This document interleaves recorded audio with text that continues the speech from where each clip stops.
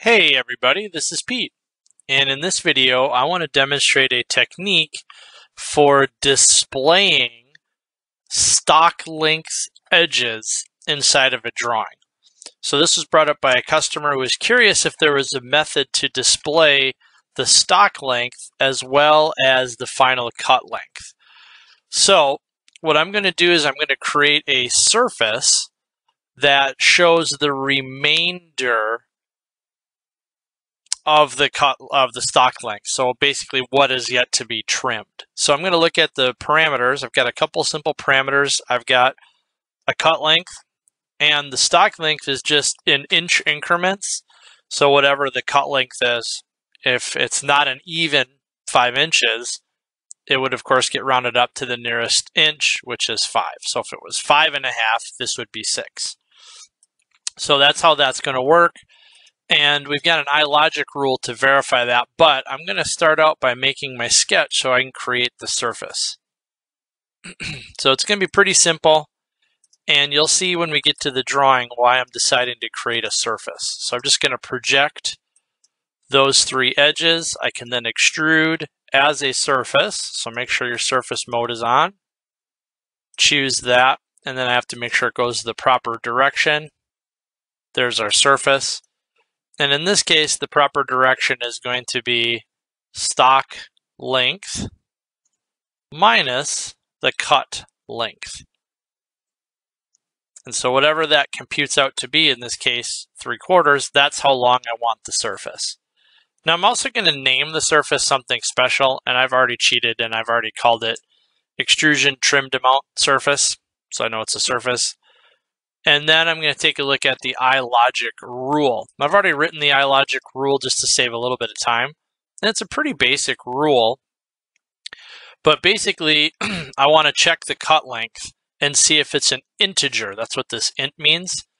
So I'm saying if it's not an integer, so that the cut length does not equal the integer value of the cut length, then I'm saying the stock length equals the ceiling of the cut length. And ceiling is a function that just pushes a decimal number always up to the next whole number.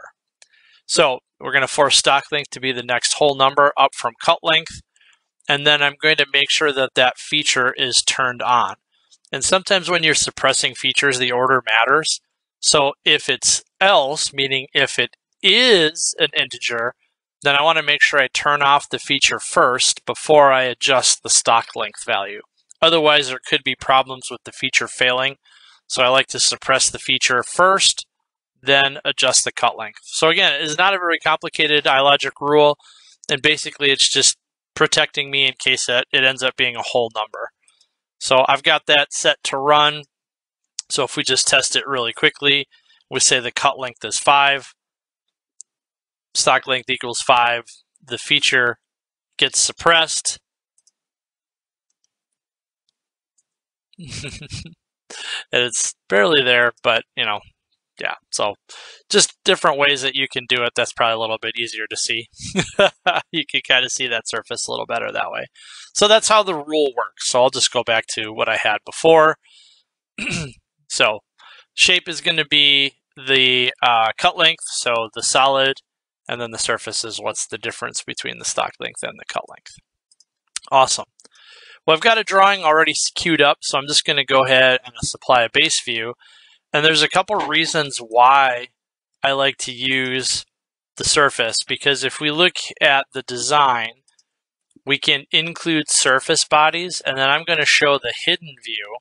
So a couple reasons why I like to do that. You can see now with this particular view, it shows me what the remaining solid is, and then I get this interesting shape. So I just did that graphically, so there may be a little bit less confusion by somebody looking at the print, what's going on. But we can additionally, if we expand out the sheet and expand out the view, we've got the different features. So this is another potential benefit. I can now click on that surface, right-click, and I can select as edges. So I'm only going to get those edges for the surface. And then on the Annotate tab, by default, that turns up as visible geometry. but maybe I want it to be like hidden, or I'll say hidden narrow. And now it's very clear that that's something different than the original solid geometry. And then we could dimension this, so we could say this as the cut length, and then we could dimension from this edge to this edge.